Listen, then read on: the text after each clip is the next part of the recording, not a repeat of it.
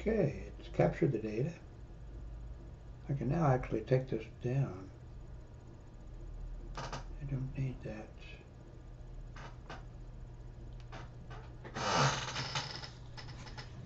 Sending the data on my pacemaker. It's dialing.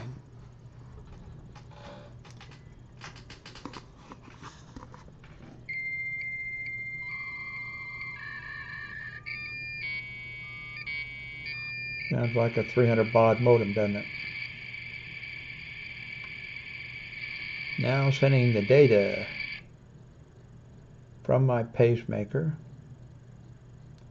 to the cardiologist's office. I'm not sure it actually goes to the cardiologist's office. I mean, it goes to some place that compiles the data, and then that goes to the, I'm not sure exactly. I do this every 2 months or 3 months, and it saves me. I only have to go now to the cardiologist's office, like once a year. I had the pacemaker put in almost exactly 2 years ago. And so I think I do this about every 3 months.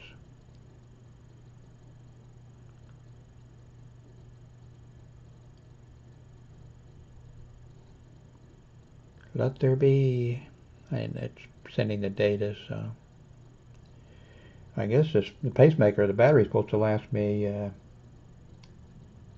about 10 years. I don't know how much data this stores, but it stores all the, apparently, I went to the doctor's office one time and said my heart was pounding, and he looked at the data, when I went to the cardiologist for my regular thing, I said, well, my heart's been pounding. And he looked at the data and he said, nope, it hasn't been.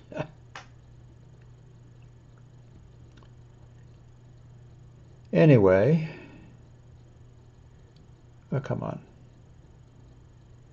Sending data, sending data,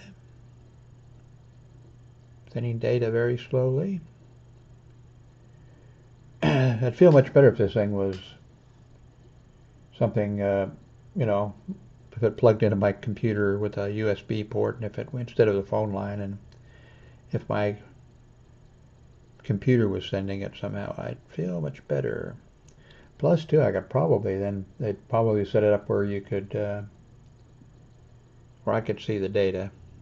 Although, I wouldn't know what the heck to do with it, but I guess it'd be kind of nice to be able to look at a certain day and say, my heart rate went to such and such on that day. Success! Great. Okie doke. I tried this. I think the last time I tried this, I had to give up and, just do it. Doing it while I was making a video didn't work out too well, but it worked out this time. So thanks very much for watching.